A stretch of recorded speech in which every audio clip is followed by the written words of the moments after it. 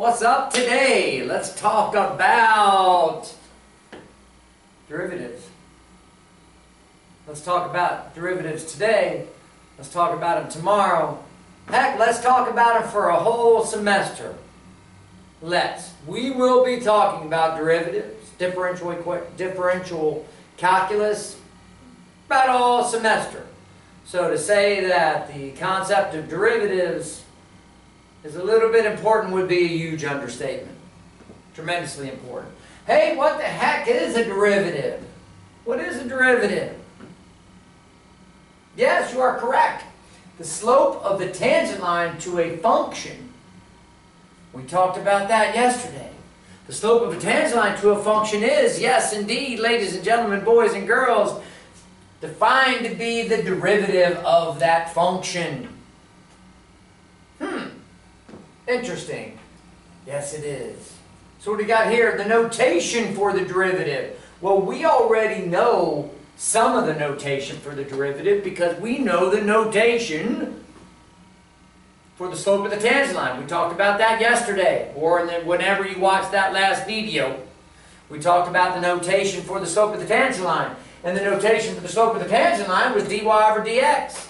So we need some other notation. Well, we're going to use another notation for the derivative. And we're going to call this derivative, we're going to denote the derivative f prime of x. So dy dx for a certain function is simply, we're going to call it f prime of x. F prime of x. This is the notation for the derivative right there. Okay? Do not forget, ladies and gentlemen, that the derivative, and I'm going to ask you this over and over and over, the geometric representation of the derivative is simply the slope of the tangent line. I'm going to ask you later right there. I'm going to say, hey, give me the geometric interpretation of the derivative. And you're going to say, oh, I don't know. What is the geometric, the graphical representation of the derivative? It is nothing more, nothing less than the slope of the tangent line to a function. And what do we know about slopes? We know that slopes are rates of change. Rates of change. Let me draw your attention to this handout that I gave you that you should have. It should at least be in My Big Campus, or it should be in front of you now, or the substitute teacher, hopefully it's Mr. Andy Gluba, maybe he gave it to you, I don't know, but let's look at it. It's right here. Right here it is. 2.1, 2.2 notes. These are notes that I had written up or typed up, ladies and gentlemen, from a business calculus class that I used to teach for IU, but still good. Okay, so what do we have right here? Can we zoom in on that a little bit? I think we can. Okay, what do we have right here, ladies and gentlemen? Well, we have, whoa, going up a little bit, slow down. The definition of tangent line to a graph of a line that touches the graph at a small enough interval, that's a tangent line. Recall, a secant line touches the graph at 2 spots. Let me decrease that a little bit. So, okay, I think you can see that. Okay, we know this. We talked about this definition yesterday or in the prior video. And now we're talking about the derivative of a function is simply the slope of the tangent line at any given point. The derivative of a function is simply the slope of the tangent line at any given point. The derivative of that function is the slope of the tangent line at any given, yes, at any given point. At any given point. And next week, whenever you're watching this, we're going to be talking about, hey, when is that slope defined? When can that slope be defined? When can that slope be not defined? And we'll be talking about that, which is also a big concept. So, okay, so let's look at this graph below. So what I want you to do is determine if the derivative of the function at the point where the tangent line touches is positive, negative, 0, or if it even exists, i.e. simply determine the slopes of these tangent lines, determine if the slopes of these tangent lines are positive, negative, 0, or if the slope indeed exists. What we're going to do is play the stickman game. Hey, we can look at it right here. Where do I have a ruler? I have a ruler right here. Wake up right there. And what I want to do, I'm going to look at point A. Is the derivative positive, negative, 0, or does it exist? Well, at A, you're going to do a tangent line right there. The slope of that tangent line, ladies and gentlemen, boys and girls, positive. What about at B? Oh, the slope of that tangent line is 0, approximately 0. Keep in mind, this is some function y equals f of x. Hey, let's look at c right there. C, is that positive? Negative? 0? It's negative, is it not? It is negative. And what about this guy right here? Let's go to D. Still negative. Still negative. Oh, but this is something else that we're going to be talking about. More or less negative, or more or less positive. And tell me, ladies and gentlemen, boys and girls, this is negative. Who's the bigger negative? Who's more negative? That line or that line? That line or that line? Can you see here? Can you see there? Can you see here? That line is more negative. So f prime of D is going to be less than f prime of C. You're going to have a homework problem that's going to ask you, oh, who's bigger? Line them up in increasing order. Okay? Hey, what about E? Bam! Another 0 right there. What about F? Positive, yes. Gee, you get the idea, do you not? Hey, look at this guy right here at H. These are hard. This is almost not even a function there because it looks like there might be 2 function values at H. Hard to sketch, but if I look at this right here, oh, what's the slope of a vertical line? The slope of a vertical line, that's when the slope does not exist. And that's one of the ways that the derivative does not exist, at a spot where the graph has a vertical tangent line. And I don't expect you to wrap your head around this in one day. Like I said, we're going to be talking about differential calculus all semester. So we've got to start somewhere, and we're starting here. Okay? And then again at I, it's about 0, t is positive. Okay? So let's take this notes, and look at some more notation that I have here. Look at this guy right here. The derivative function is also called the instantaneous rate of change of the function at any given point. I.e., the derivative of a function is the same. The derivative of a function is the same as the instantaneous rate of change of the function. The derivative of the function is also the slope of the tangent line, or the instantaneous rate of change. This rate of change is very, very, very important. The derivative is a rate. It is a rate. The slope is a rate. It's a rate over y over x. It's a rate of y over x. Rate of change over y over change x. A little bit like I talked about yesterday. Okay, but it's an instantaneous rate for this. We call it the derivative is instantaneous rate of the function. And these words are cumbersome, so we come up with this notation. Okay, and f prime of A is just an arbitrary x value, is what A is. I could have used x there, but we'll talk about A as an arbitrary, some value on that x-axis up here. Well, what is f prime of A? F prime of A simply means, hey, you're going so... It's a pause the video. Put your phone away. Stop texting. And no, you're not. You're not calling your mom or texting your mom that, oh, this is I want to go. This is all right. Just put your phone away. Stop texting, okay? You too. I saw you texting back there too. You didn't think I did, but I did. Stop texting. Put your daggone phones away. Put them in the daggone phone bag. About had up the ear with the daggone phone bag. Okay, so what is f prime of A? Pause the video if you have to. You want to catch up. F prime of A simply means a derivative of the function at x equals A. Hey, it could also, it means f prime of A is the slope of the tangent line to f at A. Slope of the tangent line to f at A. Slope of the tangent. Or it could mean the instantaneous rate of change in f at A. The instantaneous rate of change in f at A. Well, what else it means? It also means the slope of the graph. Oh, that's a totally new concept, because before, the things that we, in pre-calculus mathematics, the only thing that had slopes were lines. Lines were the only things that had slopes. Well, now all these curves can have slopes, and they do. And the slope is defined, the slope of that curve is defined to be the slope of the tangent line. But we can also actually call it the slope of the graph at x equals A.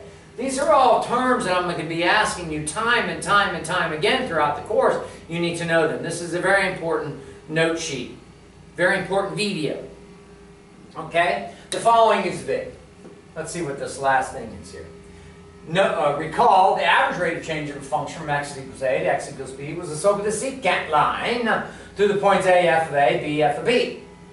Well, we can estimate f prime. We can and we did this yesterday. We estimated f prime of a with the slope of some points really close to a, f of a. And we did that yesterday with a couple functions. We went from 4, I think, to 4.001 and so forth. And we did that. And that's exactly what this is talking about.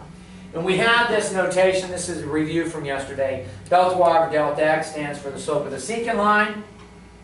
And now we have dy dx stands for the slope of the tangent line. And now we know dy dx is also equal to x equals a is equal to f prime of a. So read these notes. Wanted to go through them. You have them either. You should print them out. Put them in your little folder right there. And let's go back to the thingamajig. To the expire. Okay, so where are we right here? So we know this is big right here. Slope of tangent is rate of change, blah, blah, blah, blah, blah. Let's go to the next slide, okay? Okay, so guess what, ladies and gentlemen? Guess what? Guess what? You were finding derivatives last year. How you feeling today? Feeling okay? How about last year? Feeling okay last year? Good. Because last year, we were actually finding derivatives. I didn't call them derivatives because I didn't want you to get all bogged down in your mind. Oh, we're doing derivatives. We're doing derivatives. You weren't. But I did a really simple calculus topic all last year. When we were not all last year, but last year when we did related functions. Remember we talked about, hey, we did that at the beginning of the school year. I gave you 3 link sheets that we had done last year about related functions. Why did I do them this year, at the beginning of this year? Because guess what? The related function to a polynomial is also the derivative of that polynomial. Oh, whoa! Yes, we were finding derivatives last year. We were talking about properties of the derivative of a polynomial last year. When we did that at the beginning of this year, when we did all those link sheets with related functions, we were actually saying those are derivatives. Derivatives of polynomials. What? Yes, you're right.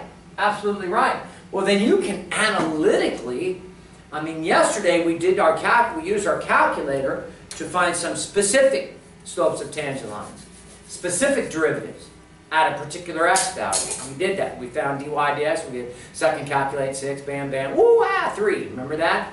That one polynomial, that one derivative of that polynomial at 4 was 3. Yes, we did do that. Well, now we have, we did that with our graphing calculator. Now we have an analytical way to find the derivative. Anywhere. Because we know how to find the related function to a polynomial.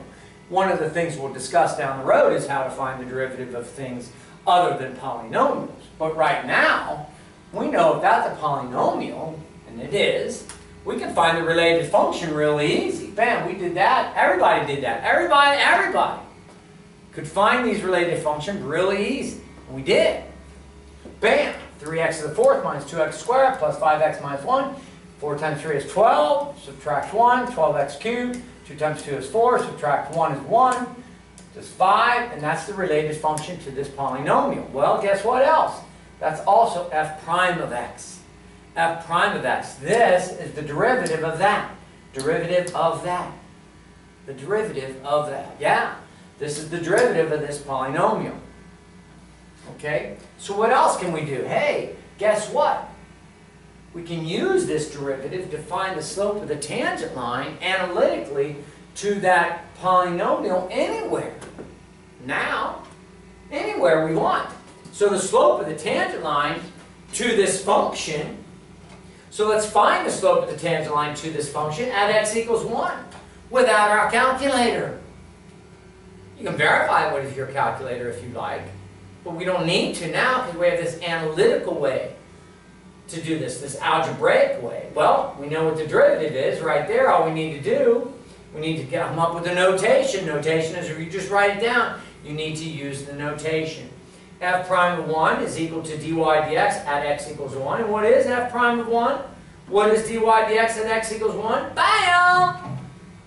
1 cubed is 1. 12 minus 4 is 8. Plus 5 is 13. 13. 13. Right there it is. Okay? Next slide, please. Next slide, please. Units of f prime. The units of f prime. The units of f prime. The units of f prime are big, are important. They're big, huge. You need to be able to determine the units. Recall that f prime is the slope of the tangent line. Recall a slope is a change in y or change in x, right? Or the change in vertical or the change in horizontal. Because down the road, our vertical is going to be other things other than y, and our horizontal is going to be things other than x. But the units of the derivative are always going to be the units of the vertical divided by the units of the horizontal. Change in y or change in x, because we know it's a slope. Pause, think. Okay, if you need to pause about that again, because that's important. So dy dx, and then we know that's a slope, change to f prime, change of y or change of x. Here's an example. Here I have this function right here. Y is miles, x is out, t is hours, pardon me, t is hours, and y, f of t, miles, f, this is a miles function, a distance function. We're going to talk about distance functions a lot. This is a distance function. And what are the units of that? What are the units of, I want to know the units of f prime of t. What are the units of f prime of t? What are the units? Well, it's a change in y over the change in x, or the change in vertical over the change in horizontal. Ah, yes, you're correct. The units of that guy right there are going to be miles per hour. The change in y is going to be miles. The change in x, or in this case t, sorry, the change in t is going to be hours. So the units of f prime of, and I shouldn't call this f prime of x. Oh, there's a typo here. So this is a function of t, this should be, this should be f prime of t, sorry. F prime of t is miles per hour. Miles per hour. What do we call that when I'm out there driving my little scooter around? When you're driving your little scooter, or you're riding your little bicycles. You guys don't drive, do you? I hope you don't. But if you are driving illegally, what do you got? You're driving, I know I'm just joking about that. But I got you, didn't I? Hey, you know, you gotta get in here, shut up. So now, I'm sorry, I shouldn't have said that. So I take that back. So miles per hour. What is miles per hour? It's a rate. It's the most common rate. It's the most common rate that we deal with. But in our world, you have no idea how applicable calculus is. Why? Because everything changes in with respect to some rate. You can talk about everything in terms of rate. The rate that the tree grows, the rate the grass grows, the rate that somebody gets a job done. So our life, the rate that it takes to propel some piece of metal out of our orbit. Rates are very important. So let's do another example here. Units are a must in interpreting or discussing application problems of the derivative. They're a must. Without the units, you're going to interpret the derivatives incorrectly. And we're going to be doing a lot of writing and a lot of interpreting in this class, discussing what the heck derivatives mean. So here's another example. Here I have the vertical as pounds of leaves. This represents pounds of leaves. Pounds of leaves. The horizontal is going to be days. Okay, so each day looks like I'm adding leaves to the pile. I'm adding leaves. And what's happening from here to here? The amount of leaves, what is happening from about there to there? What's happening to the amount of leaves? Well, the amount of leaves is decreasing, is it not? Yes. And here the amount of leaves is increasing again. But I want to talk about what is important. We'll talk about the units of f prime of x this time. Why do you keep making that mistake? Why do you keep making that mistake? Because you're trying to hurry through these videos. I'm trying to do this. Today, right now, is July 5th. No, pardon me, it's July 9th. July 9th. For me, well, for you, it's, I don't know what day it is. It's some day in August. But and I'm trying to hurry to get these videos done before I go into the 9th, blah, blah, blah, blah, blah. Oh, enough of that. But that's why I make mistakes, and I apologize. So I want to know the units of f prime of t. And then I'm going to give you an example to interpret the units. Okay?